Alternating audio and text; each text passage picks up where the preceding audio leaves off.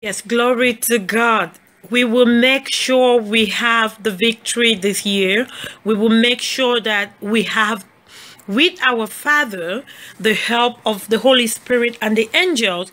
We will have the final say, not the demons, not the wicked powers, not the wicked fallen spirit. They are under our feet, and that's where they will stay forever. We have made up our minds. We are not of them that draw back. We are of them that press in and get all that God has promised for us this year. The Father has said it's a new dawn year. It's a year where eyes have not seen, ears have not heard, the things that He has prepared for them that love Him. Did you hear the condition? Them that love Him. Do you love God? If you love God, February is your month. If you love God, February is the month where you will begin to see the glorious things that God has promised for us in 2018. If you love God, because you love God, this month is the month that you will indeed lift up your hands and say, my God is a lover. My God is a rewarder. My God is the God that brings to pass the things He has promised. This is the month you will begin to see the manifestations of words that were spoken to you some 10, 15 years ago. For those that have been walking with the Lord that long, this is the month. This month of February will not end until you have said, my God is indeed a lover. Amen.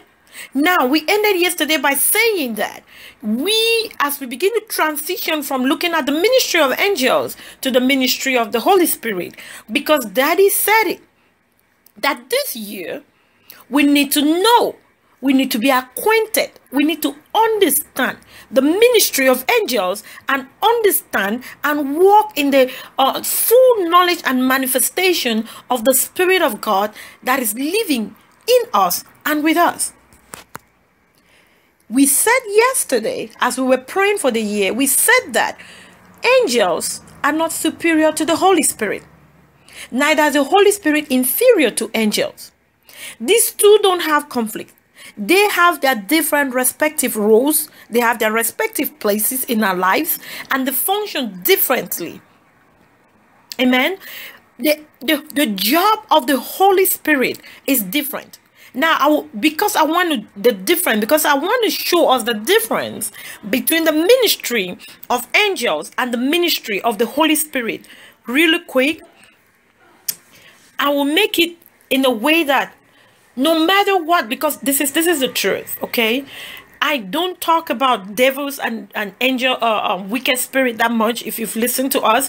But if you have to you have to tear down. Tearing down means you have to destroy some things. And the biggest weapon of the enemy is deception. It's ignorance. Lies tellings. Making the truth, twist the truth.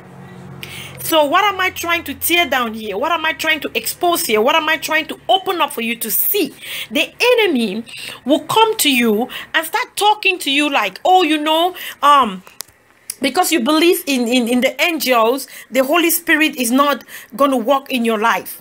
Or he begins to tell you things like, now that you're looking up to angels, the Holy Spirit is grieved. No, there is no conflict between the two.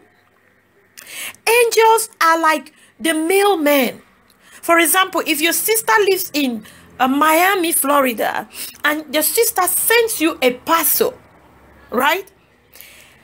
When that parcel comes to your house, when you open the door, it's not your sister that's going to deliver the mail to you. It is the mailman. If it's a FedEx parcel, it's a FedEx carrier that will give you the parcel.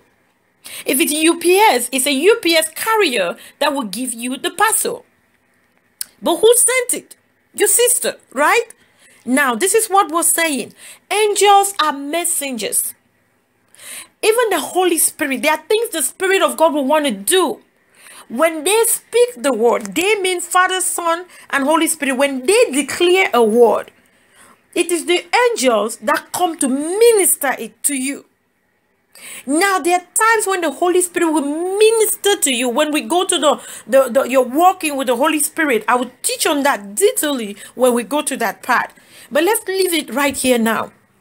So the angels have a place and they function in their place, and the Holy Spirit has his place and he functions in his place. Amen.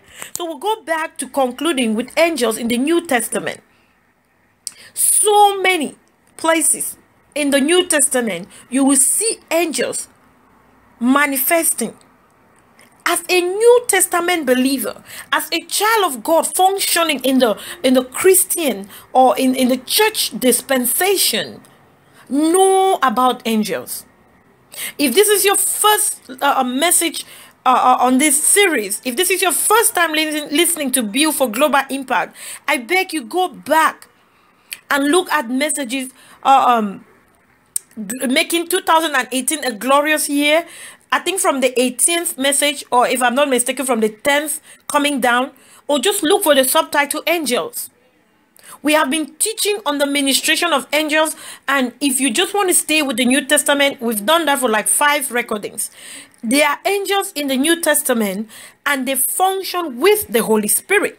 They don't function against the Holy Spirit. They don't fight with the Holy Spirit. There's no confusion between their function and their interactions. Amen. So get to know your angels, get to know the Holy Spirit. Acquaint yourself with the angels, acquaint yourself with the Holy Spirit.